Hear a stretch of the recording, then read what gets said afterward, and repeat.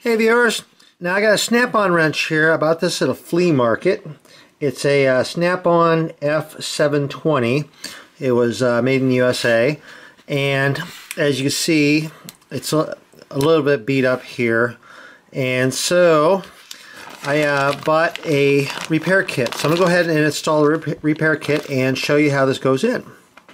I'll start off by removing these two small screws here. They're flathead screws, so I have a small flathead screwdriver. Like that.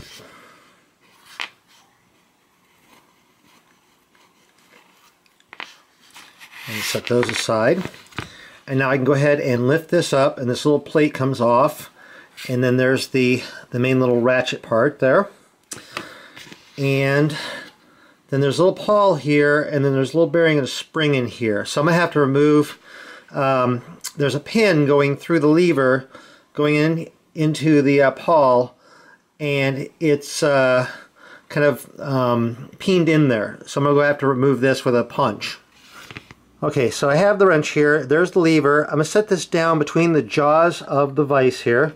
I have a small pin punch. Set this on here like this. And then carefully just tap this down with a hammer and knock out the lever there. Okay, you want to be a little careful as you remove the pawl there, because there's a little spring and a ball bearing that fits behind there, and it's spring loaded, and it'll fly out there. But then again, we're going to be replacing this whole thing with the kit, so if you lose it, it's not too big of a deal. And then I'll also go ahead and remove this little spring out from in there, like that. Now the next thing I want to do is remove this little nameplate here, and then there's a little bushing that fits back in there, and so that's pressed in. So I'm going to knock that out. So what I have is a small socket. It's a 13 millimeter, but it's basically just a little bit smaller than the nameplate here. So I'm going to set that on there. And then I have like a little wooden mallet. So I'll go ahead and just tap this down.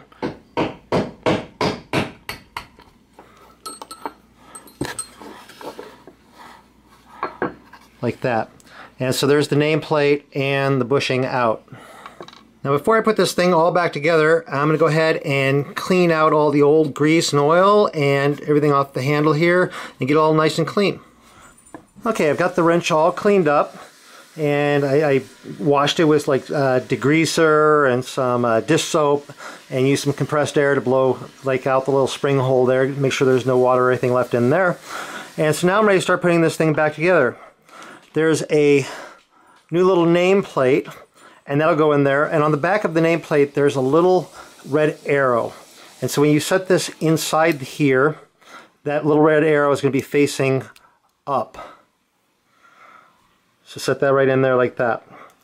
Then there's the little bushing here, and it's got like little ridges along the edge there, and it's flat on one side, and it's got like a little lip on the other side. The lip goes down. So again, make sure you got the nameplate in there straight. You'll get one shot at this. And then go ahead and set the bushing in with the lip part facing down. You want the flat side facing up. And that'll set right inside that little nameplate there. And now what I'm going to use, I need to press this in. So I have like a socket here. This is a 16 millimeter socket. And this is going to set in here like this, right on top of the bushing. And then I'm going to set this into a vise here and tighten this down to press that bushing in.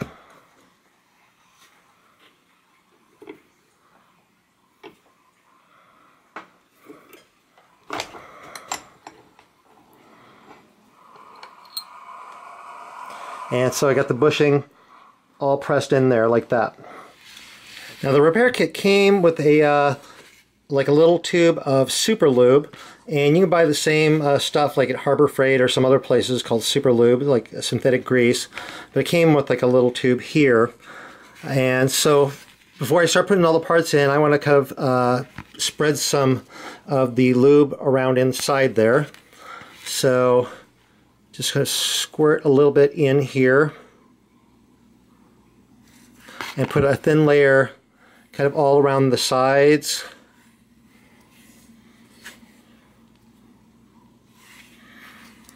And then down on the flats of the bottom there. Now, instead of a spring and a ball bearing, the repair kit came with a spring and then like a little type of, sort of looks like a little bullet head that fits down on the end of the spring there. And so that's going to fit down into this little hole down in here. So I'll just go ahead and slide that down into there like that. And now there's the little pawl part here. I want to go ahead and put some grease around the edges of this here, just on the teeth and on the side where the ball bearings are going to be there, the little thing, and then get some down on the bottom as well and on the top, all around the edges there. And now there's a little opening here, that's kind of a square part, that's where the lever is going to fit in. And then this little pointy part here, that's going to go against the ball bearing, or the little spring-loaded bullet thing there.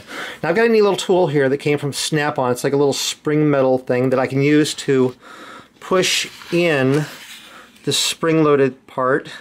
So as I slide in the pawl, let me see here. So push that in and hold that in as I slide in the pawl.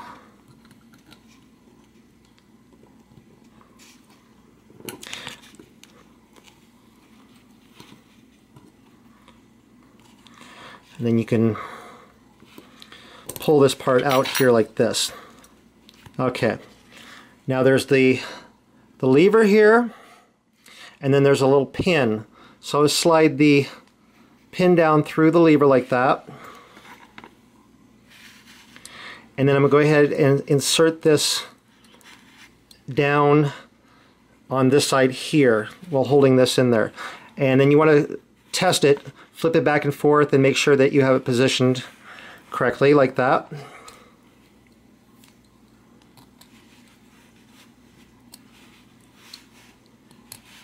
Good. Now what I need to do is paint the pin. So I have a little ball peen hammer here, and I'm just going to tap the pin so that I spread this edge out wider. And so just tap it in. I got like a little anvil on my vise here. Tap that in.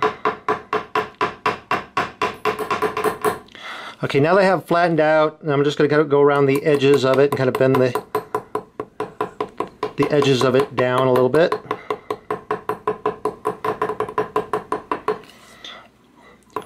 Then hammer down just a little bit more. Okay, I've got the new gear here, and I'm going to go ahead and lube this up really well with the Super Lube. Get some on the bottom here. Get some around on this top edge right here. Just a thin coating. And then I want to put a little bit on the teeth as well. Just around here. And then this part is just going to fit right in here like that. And make sure it's all snug down in there like that. Okay, I've got the little plate here, and I can go ahead and put a little bit of Super Lube on this if I want. And this is going to set down on there like that. Flip this over. Install the two new screws that came with the kit.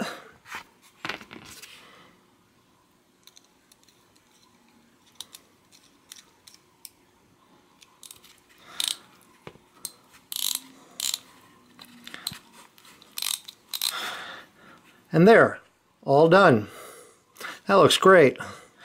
Well, I hope you found this video useful or at least interesting. If you did, please click the like button. I always appreciate getting likes on my videos. And if you're not subscribed to my channel, please consider subscribing to my channel. Click the big subscribe button here, and you'll get to see new videos as they come out. Anyway, thank you for watching.